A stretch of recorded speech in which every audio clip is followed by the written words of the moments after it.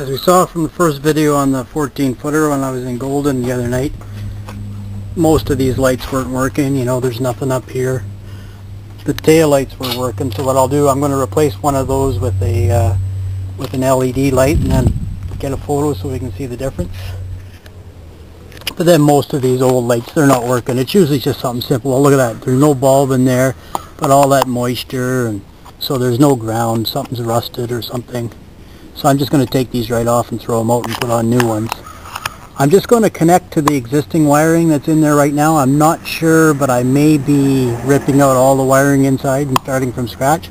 But for now, I want to get the trailer working, so at least it's usable as I fix it up. I don't want it to be in a million pieces all over the place. So I'll replace with new lights there now, and we'll start probably with this one.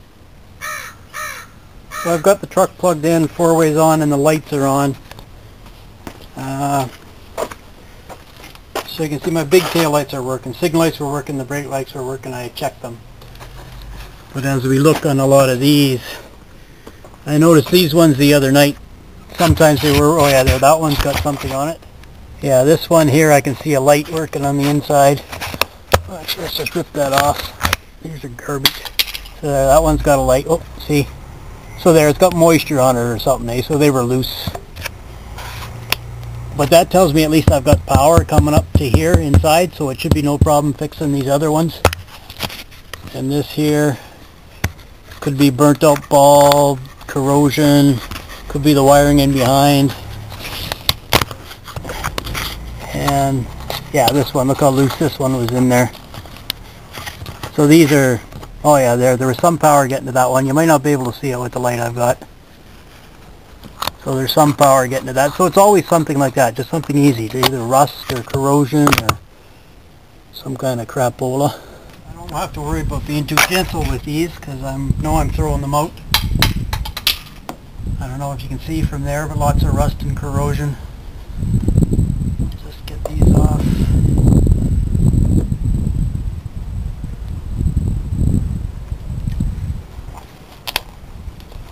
There, so what I've got coming out here should be 2 wires. I'll have to test them here. He's got white and green. That's not quite right. Unless, because these should just be running lights. They shouldn't be signal lights. Usually the right hand side wire is green, and that's for the signal lights. This I believe should be the brown wire or running light. I mean, as long as I know what it's for right now. I'll hook it up, so we'll hook it up and see what happens. Let's just cut these off. Doesn't give me a lot to work with. I'll get all this crap off. See, they probably shouldn't have sealed around here. I think the best thing to do would be just to goop up these actual holes themselves, and then screw your lights on. And maybe a little bit of goop on these small holes here, all the way around like that. It just looks like crap, and it's not really doing anything. Now I've got a watch here. I don't want to lose my wires.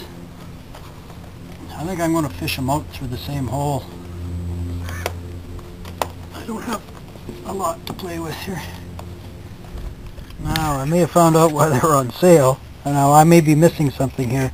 These are the red ones. They've only got 1 wire coming out of them for power. Not sure how I'm supposed to ground these.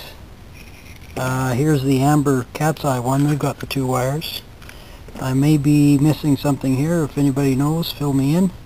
I'll do a little more research, but otherwise, if these are defects, I'll have to take them back. Okay, should be no worries. I popped the cap off. I see over here when I put the screw in, they've got the metal connection there, so this will be the ground connection. Now I fished the wires through so they both come in through the same hole, just easier to work with. I usually like to leave a little extra length and then just shove whatever back, just for this reason, to make it easier to work with. So now I think what I'll do, so that should be my ground, that should be my power. I'll turn on the lights and then I'll put my test light to it. We'll see what works. Now what I've done here, I've just taken one of the amber lights. It's supposed to be a red one up here, but the amber had the 2 wires on it just to make it easier to work with. I just want to test it. I was touching these earlier, so there's This is white to white, so that white should be ground and this should be power, this green one. Technically I believe it should be a brown wire. For a couple seconds there this was lighting up and my test light was lighting up, but now I'm not getting anything. So that leads me to believe that somewhere inside these two wires aren't making a good connection somewhere. I'll turn the lights off in the truck and then try it again. Now the lights are still on the truck, so this is the back of the trailer. If you recall earlier, this was getting some power, but now it's not getting anything. So this leads me to believe that the wiring just inside here where it all connects together, it's loose or shorting or something like that. So I'm going to go inside that cupboard on the inside and take a look. Okay, here's the inside the cupboard, the overhead cupboard at the back of the trailer. See, right now there's no access. I'm going to have to cut a slit in here to access those wires. So I'll do that. I'm not really worried if it's hidden away. I may even be replacing this later on, depending if I can find something within the right price range. Now inside the back here, actually this unit does fold down into a top bunk. Don't know how often it'll be used. I guess when the top bunk is down, if I do slice that, it may be visible. I'm going to go for it anyway, I think.